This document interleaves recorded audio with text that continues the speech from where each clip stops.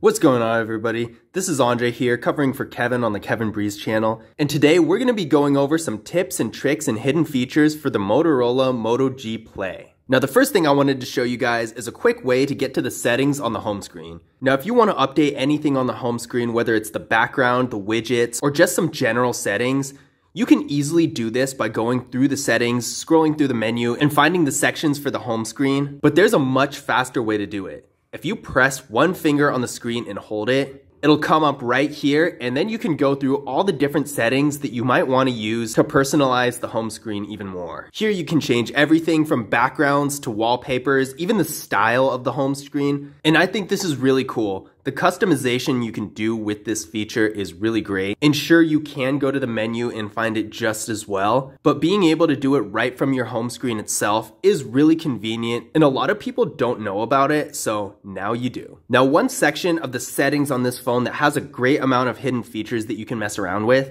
is the gestures section. To go here, you're gonna wanna swipe down, hit the gear right here, go to the search button and type gestures. Once you get to this section, there are a lot of different things that you can do to customize the functions of this phone and how you can perform certain actions. I think one of the most unique ones is the swipe to split option. This is really helpful with multitasking. So once you've enabled it, if you open an app and then quickly swipe back and forth on the screen, you'll be able to open this screen, which is basically a multitasking section. Once this is enabled, you're going to be able to use two different apps at the same time without closing either of them. Normally, when you're on your home screen or any app that you might be using, if you double tap the power button, let's see what happens. So the Google Assistant opened. Now, Google Assistant is all well and good. A lot of people use it, some people don't. But if you're one of those people who doesn't use Google Assistant and you're not using that double tap feature for anything in that case, then you might be missing out. I'm gonna show you something else you can do with this power button if you don't use Google Assistant. So again, you're gonna wanna go to the gestures section and then hit double press power key. So by default, it's set to launch Assistant. You can either disable it or you can use it to launch the camera. I always like to have as many easy ways to use the camera as possible, and when you're trying to do it fast, this is definitely a good option. Once you set it to launch the camera, all you need to do to open the camera, of course, is double tap the power button and it'll open right up. Now, the first time you do this, if you have multiple different apps that use the camera, it might show this message, but once you select the option, you can choose either one and then it'll open right up. Now, this might be a really useful feature to use a different app. If you use something like Snapchat a lot that also does have its own camera and is used primarily for taking photos, and you have a quick moment that you want to capture really fast, then double tapping the power button would be a really easy way to open that up. But either way, it's really nice to have a different function with the double tap feature than just using the Google Assistant for people who don't normally use Google Assistant. When you're trying to take a screenshot, usually what you're going to do is press and hold the power button and the volume down button. That's easy enough, but there's also an even cooler way to do it. Again, we're gonna go to gestures and hit the 3-finger screenshot option. Once it's enabled, instead of pressing and holding the two external buttons, all you're gonna do is put 3 fingers on the screen spread a little bit apart and hold it for a second.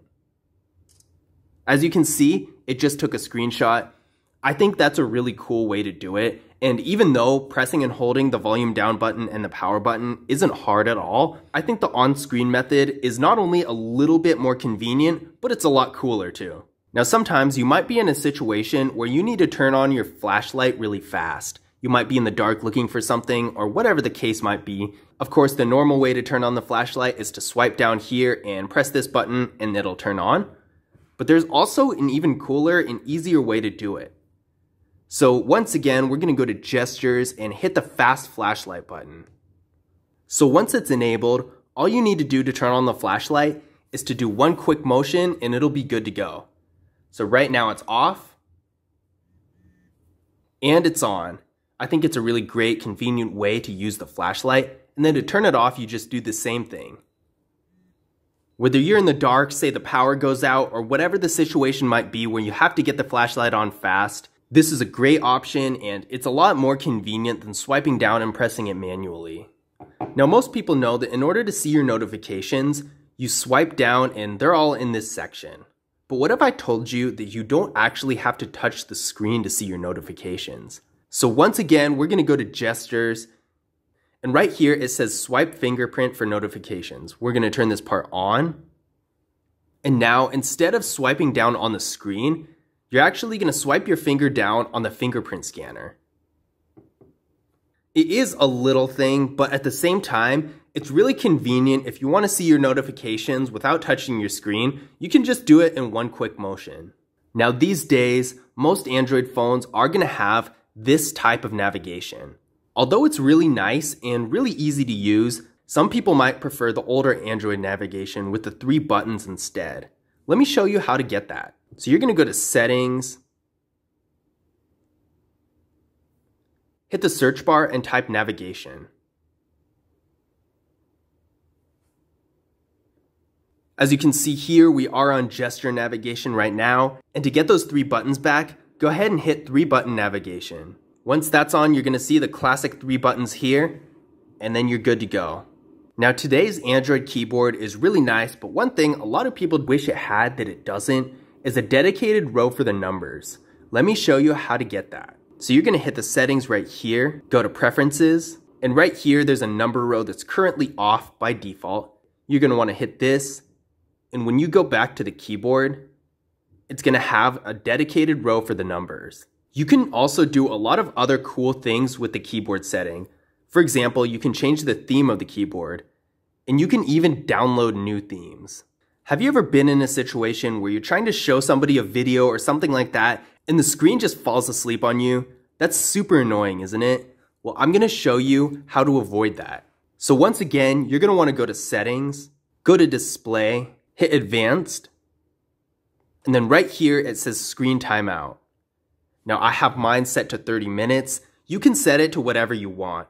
On one hand, if it's too short, the screen's going to fall asleep on you all the time, and I know from experience that is super annoying, especially when you're trying to read something or show someone something. It's just not convenient. Now on the other hand, if you have it set to too long and don't always pay attention to your phone, then leaving that screen on for long periods of time could potentially drain your battery a lot faster. So you're going to want to play around with it and see which one is right for you. Another thing that you can do on the display settings is turn on dark mode. Now, if you're ever in a situation where you don't want to get notifications, you can always go on Do Not Disturb mode, but let me show you an even faster and more convenient way to turn it on. So go to Settings here, hit the search bar, and type Flip for Do Not Disturb. Right here. And once this is enabled, instead of going to your settings to turn on Do Not Disturb, all you need to do is put your phone face down. You're going to hear it vibrate, and once it does, you know that Do Not Disturb mode is on, and as long as it is on and face down like this, you're not going to get any notifications. If you're doing something where you don't want to get notifications, if you're busy, or just want to have some peace and quiet for a little while, you can always do this, and as soon as you pick your phone up normally, you're going to feel it vibrate again, and Do Not Disturb mode will be off. Now the last thing I want to talk about is the battery. So as you can see right now, the battery bar is there, which is great, but you can't see the percentage unless you swipe it down like this. Let me show you how to get the battery percentage on here. So you're going to go to Settings, hit Battery, and right here where it says battery percentage, you're going to want to turn that on. And once you do, it'll show the percentage right here. With the percentage on, you'll have a better idea of how much charge you actually have in your phone. Another cool thing you can do in the battery settings is go to the usage details. If you're running out of battery fast and you don't know why, this is a really useful way to actually find out how you're using your battery. Another really cool feature that goes along with this is the adaptive battery.